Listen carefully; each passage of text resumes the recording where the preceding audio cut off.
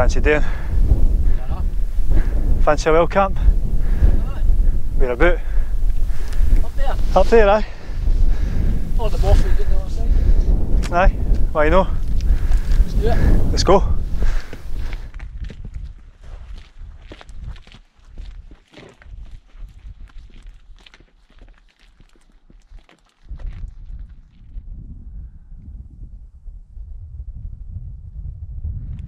Well, hello and good morning from Corrour Station. If you haven't already guessed, that's where we're at. We are heading up Leum Uilleim, which is a Corbett at 909 metres. Loose plan is to well camp it or bothy. We'll play by ear. So there's two routes up this. There's a track that comes up here and then it's a bit boggy. You come up this ridge and up that steep point there to the summit. Or there's actually a really good Land Rover track that goes all the way up this ridge here and it takes you just in behind the summit. Now we're going for this route just because we've got heavy packs and avoid that steep bit there, but you can make it a loop if you wish.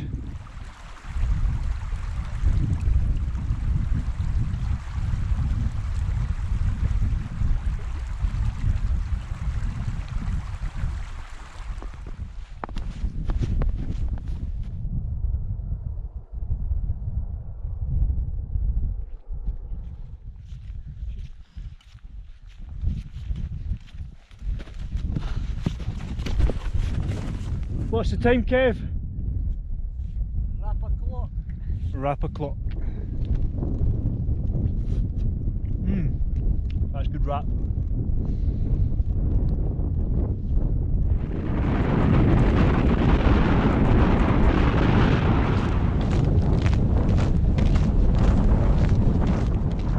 So this body of water is the Blackwater reservoir. It's looking lovely in that light. It was looking even better, but this black cloud blocked off a little bit. And then you've got Rannoch Moor stretching out down towards Bridge Orchie with the Carras. Superb, boss.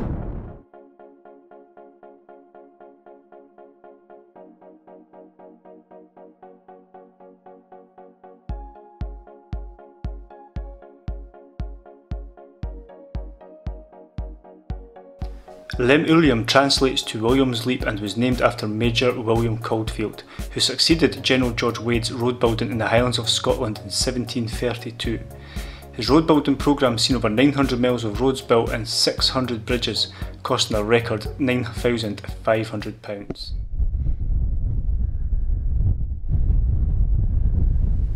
After leaving the summit of Leum Uilleim, we decided to head to the bothy.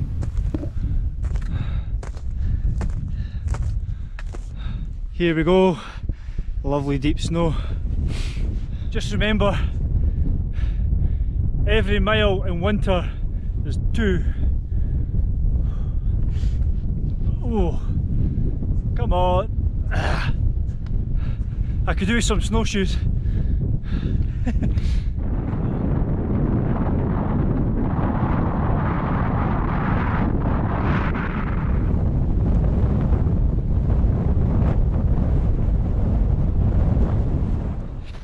That's 4 o'clock now. We've been going since 11 when we got off the train. I can just see the bothy now. It's probably about 1 kilometre as the crow flies. We just got a wee bit of a steep descent first, but I'll swivel the camera around and show you the views. So the bothy is just, you probably can't see it because it's whitewashed wall, it's just there at the loch, and then you've got the Blackwater reservoir here that you can probably just see, and the sun's going to set just behind Buccleuch Beak and Bidgin Nambian. There's no signs of life down there. I can't see any smoke coming out the chimney, nobody wandering around or anything, so we have nothing to burn. It's going to be a cold night tonight. Disturbed some deer and I bet the GoPro doesn't pick them up.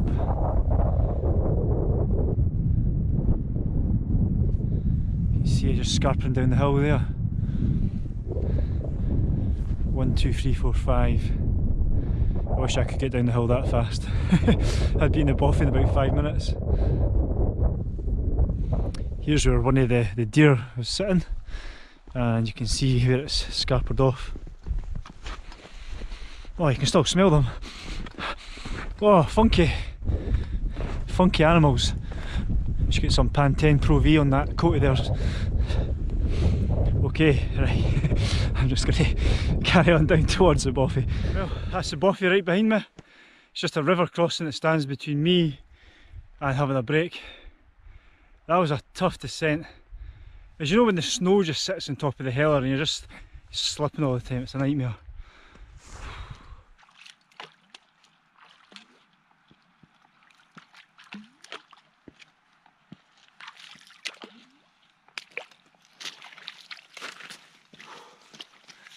That wasn't too bad. God bless trekking poles though. There was just one wee slippy bit because there's moss on the stones, so just take your time.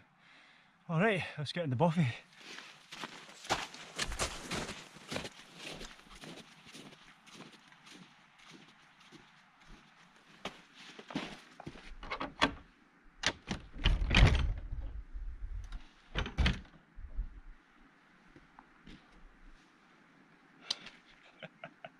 Well, we've been in about half an hour, 45 minutes, and the bothy's pretty cold.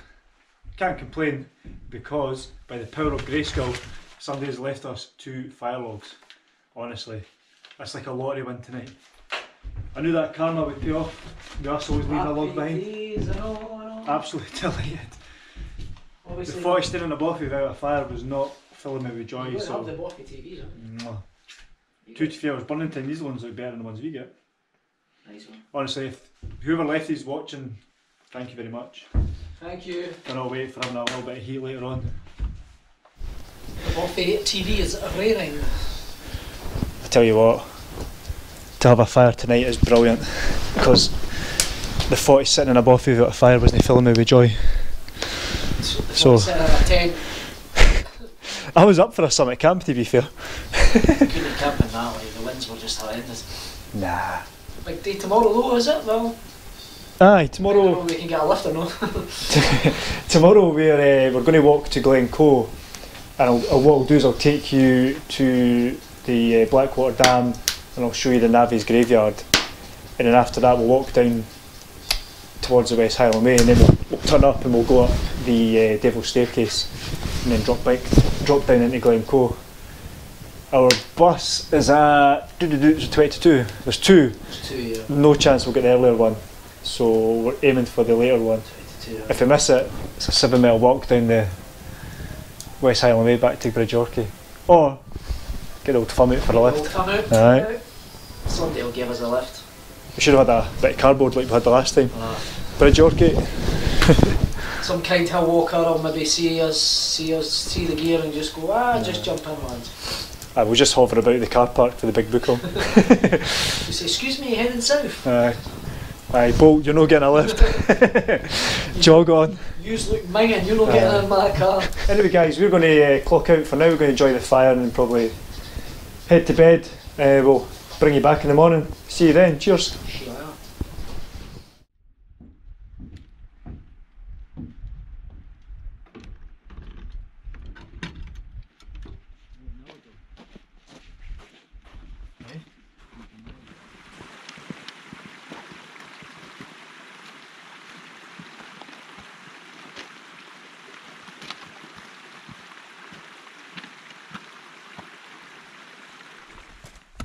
Good morning. It is 8:30 and we've just left the bothy. It was a really clear starry night last night. Temperatures got to about 0 degrees, about 2 degrees inside the bothy, and the fire petered out about just after 10 o'clock, so we just retired to our beds. So we're on the way to Blackwater Dam now, and I'll bring you back then. We've made it, that's us at the Blackwater Dam. It took us an hour and a half from bothy to the dam, so it wasn't too bad. There was 2 river crossings on the way that might cause you a bit of bother if they were in spate, but otherwise it was a fairly straightforward walk out. You used to be able to cross this back in the day, but for some reason they've decided to put this big muckle fence, which I'm not going to attempt to get over.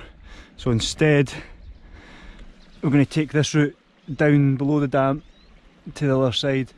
But this is pretty cool. If I kneel down, that's the GoPro eye level with the loch, not the loch, the reservoir. I know it's man-made, but it's an impressive body of water, this, in a stunning location.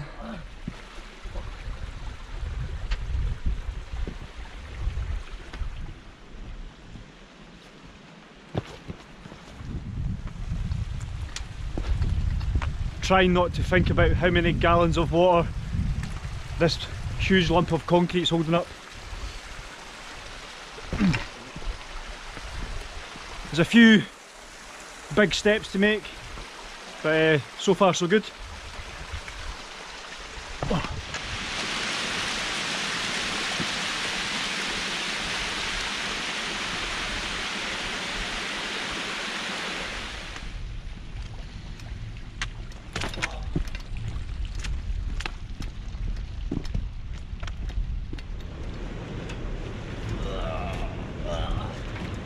Packs away me doing. Would I like to fall in there? Big games up the pole, good night. Just think though, you could destroy Loch Chiarain with a push of a button. I'll press the button, James Bond, do not challenge me. Here lay the remains of some of those who had died in the building of the Great Dam and the reservoir that lay behind it. Some names are scratched on the stones: John Mackenzie, W. Smith, Darkie Cunningham, and curiously Mrs. Riley, a lone woman in this male-dominated environment. What stories lie behind these stones, gravestones not of marble and slate, but the material which they such men worked, concrete? Another stone bears the word unknown, a reminder that these folk were the misfits of the day. It's certainly a sombre place, facing the dam. In the shadows of the Mamore Mountains lies this little graveyard of the Irish Navvies. Some of these Navvies apparently lost their lives coming back from the King's House pub in the depths of winter. Back in the 1900s would be some pretty tough winters, I'd imagine. I imagine these guys would like a pint or two as well. Not a good mix. This poor chap here's same name as my granddad.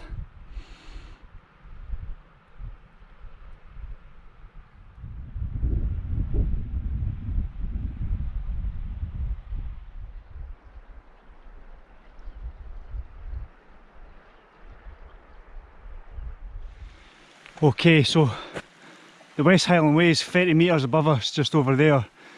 So we're going to go off track just now and cut off a bit of an angle. Continue that way for Loch Chiarain, obviously.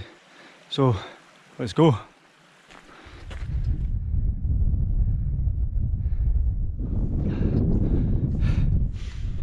I was hunting for the West Highland Way, and like that, where is it?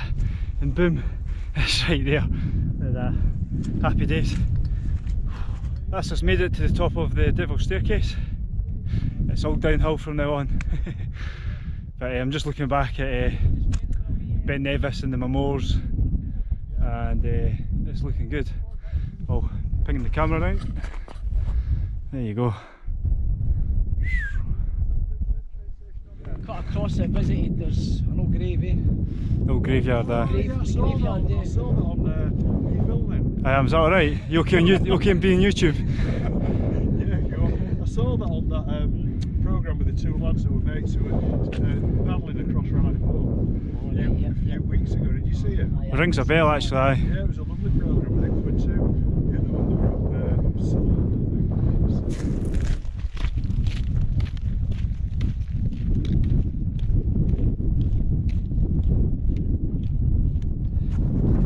Well, we've got exactly 2 hours to catch this bus, and we'll have to catch it at the entrance of the ski centre, so we've got a good few kilometres still to go.